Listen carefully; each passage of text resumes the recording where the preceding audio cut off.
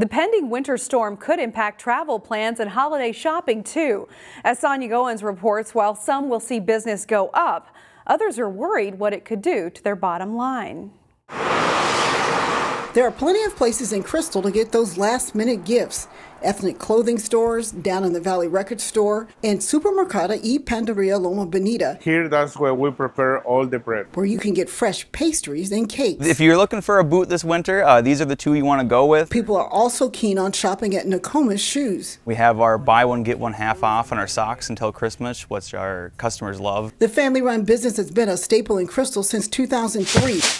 Everyone who works at the store is from the area, giving customers a dose of small-town charm. We know the people, and we know what we're talking about, and you can't get that everywhere. Manager Michael Hayes says the holiday shopping season is going well, thanks to Mother Nature. You know, as soon as we get a stretch of cold, then people start to kind of freak out that their shoes aren't working and they come in. The shop has a variety of items besides footwear. We're going to look at our flannels here. You know, we still have a bunch, but it's been a hot seller this year. Shoppers say convenience and good customer service keeps them coming back. It's close to my house, and if they have everything, why would you go anywhere else?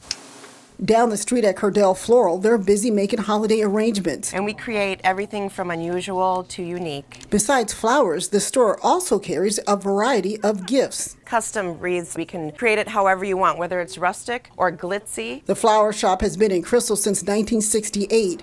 Owner Jill Lescarbeau says business has been up and down, and she's worried the winter storm will impact their bottom line. We can't leave flowers outside because they'll freeze. So people have to be home, but not only that, we need to be able to get to the people with the flowers. Crystal Community Development Director John Sutter says it's crucial to support local businesses. Small businesses are more invested in the community. They tend to employ people locally. And when you spend your dollars at a locally owned small business, more of that money stays in the community. In Crystal, Sonia Goins, CCX News. Find more local news stories at ccxmedia.org and follow us on social media.